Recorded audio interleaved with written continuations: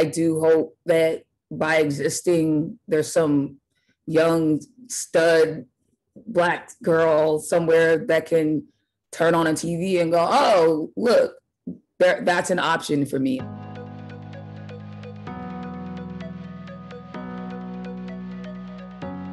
Well, I come from a pretty big and close-knit family. So I would have to say my family is the biggest influence on me of what family is and what family means and how family should treat one another. My grandmother had 11 kids. All of them had like 3 kids apiece. So my family is like the hugest influence on me. And after my mom passed and I kind of drifted away from my family, I had to kind of find that connection with people through, going to Atlanta for school or coming out. And so now my definition of family is truly more based on the individual connection than it is necessarily a bloodline. How about you, babe? How do you define family? I define family by the people that are in my circle that my energy resonates with. So they don't have to be blood because I only have a small family.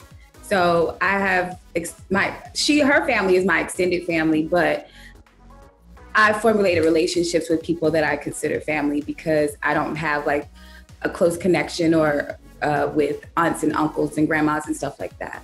We met through some mutual friends. We had all went out and we met at a club kind of briefly, and I was digging her. And then one of my friend's cars broke down in front of her house that night when we were all leaving the club. And she came out, offered us some water, and we went in her apartment, and I was like, yeah, I really like this girl. And then we would just hang out a bunch, and that's kind of how it started. And then it was like off and on for years, dating, then breaking up, then talking and not necessarily fully dating while we're dating other people. We were always friends in the process. Yeah, we were friends. We were always friends. Yeah. We were always friends. And I just think over time of just being connected to one another and not being able to like break that connection, a person just becomes like family to you. So even when we weren't necessarily dating, I always felt like she was a person who was going to always be in my life.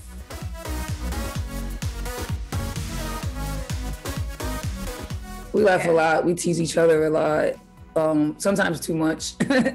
And someone gets upset. It's like we'll be teasing. And then someone's like, hey, that was a little too close to home. But we have a lot of fun. We laugh a lot. She definitely is super funny to me. And we both have a good sense of humor about ourselves, I think. And so we're able to joke with one another. Yeah. And I don't mind it. Like if she puts it in material. Because normally, people think I'm always blindsided by the stuff that she's like, can't believe she said that. I'm like, I was there when she made the joke.